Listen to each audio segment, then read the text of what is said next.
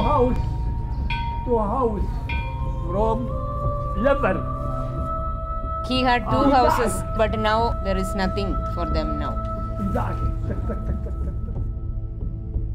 Just what the cloth what they were wearing, they had to flee. ICS came and it was announced that all the people should leave or you should become Muslims. Or they have to pay taxes or they will be killed.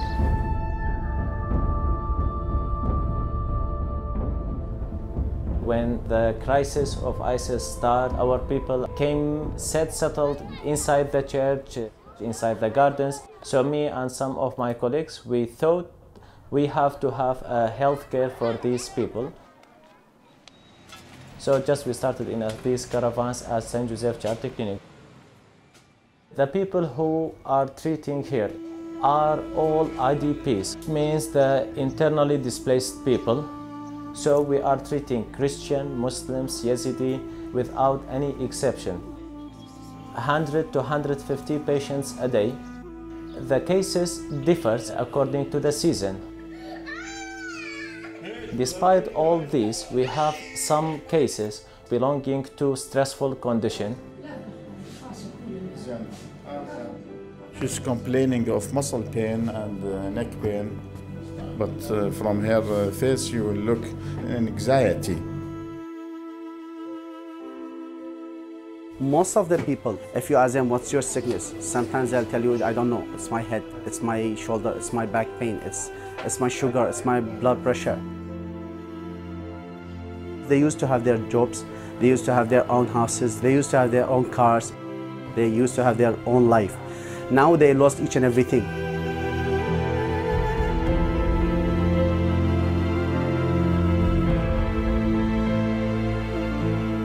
99% of these people are mentally depressed. It's the reason of stress, and the stress will change to different types of diseases. Till now, we have 2,800 chronic patients who receiving from us chronic medicine on monthly basis, as we are the only center to dispense for these IDPs, refugees, the chronic medicine. Now they are poor, depending on the mercy of people who help them. And especially for these medications, it is very expensive. And for the chronic medication alone, we spend about $40,000 to $45,000 per month.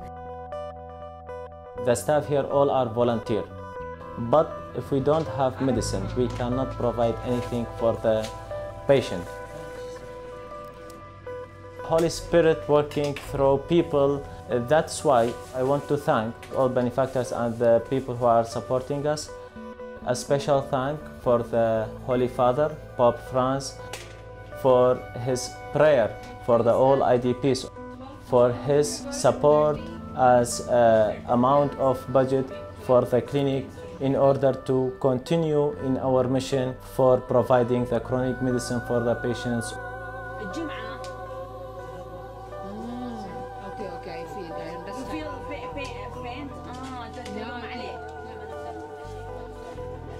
Good morning, Your Holiness. Thank you very much for the gifts which we have received through your pontifical charity organization, Aid to the Church in Need, which was dedicated to buy medicine for the Christian IDPs in Iraq, especially in Erbil. Thank you very much.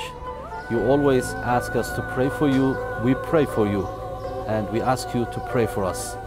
Thanks again. Basi maraba.